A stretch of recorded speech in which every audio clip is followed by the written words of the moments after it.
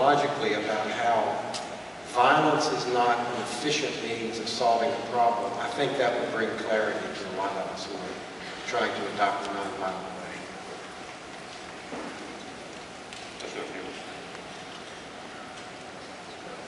Vincent, why don't you start off?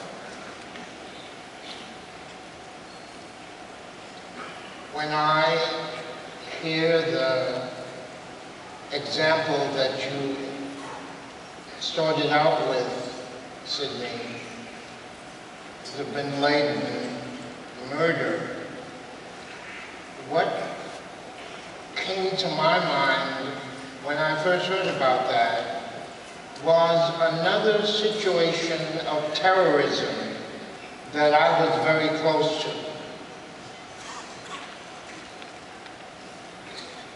I was deeply involved in the movement that took place in Birmingham, Alabama in 1963, which helped to open up to the world what was wrong in our society and what needed to be made right, especially along the lines of white supremacy and the oppression of people of color.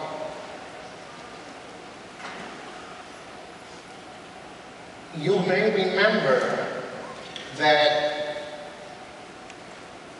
weeks after the March on Washington of August 1963, in September 1963, the 16th Street Baptist Church had a bomb placed at its base, near its basement, and the bomb went off. It was a terrorist act, and it resulted in the death of 4 young Sunday school girls and the injury to a good many other people in the church. What I remember is a conversation that I had with 2 of the most magnificent teachers of nonviolence that I knew in that movement. Diane Nash was one of them, and at the time she was married to another great practitioner, James Bevel was his name.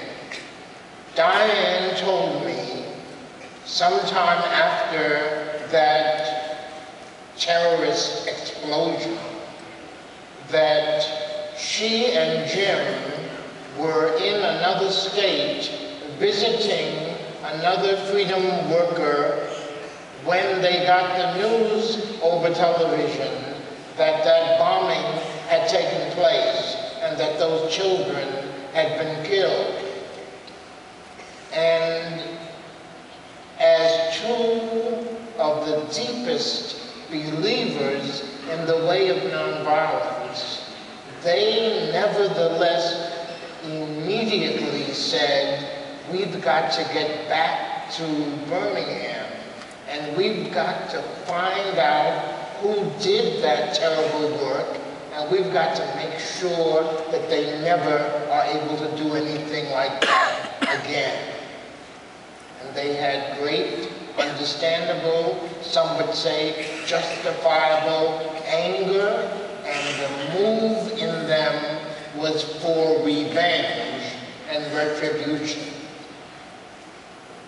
But as they sat with their friend thinking about that action,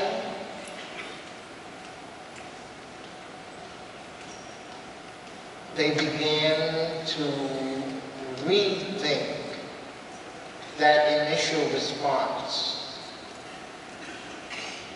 And they said to each other, we cannot copy that terrible path of violence. That is not who we are. That is not what we believe in. we will be unfaithful to ourselves, to all the people who are part of our movement. We must think in another way about how to respond. We must respond, but we must find another way. And what they decided was that they would return to Alabama, but they would devote all of their time and attention and skills to the work that was at that moment just beginning in Selma, Alabama, where a voting registration campaign was going on. And they said, we decided that if we could really bring black people into the electorate to change those who are running that state, we can change the atmosphere, change the setting, so that the possibility of such terrorism will be reduced. And so they decided then to go to Selma to work on voter registration.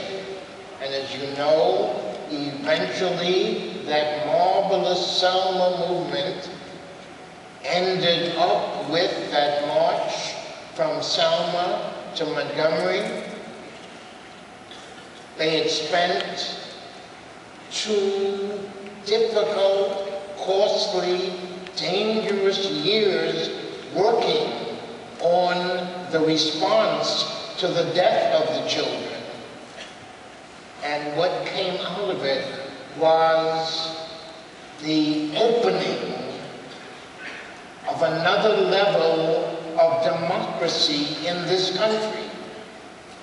And in a deep sense, the death of the children led not to the death of more people, but to the opening of new life, new possibility for this country.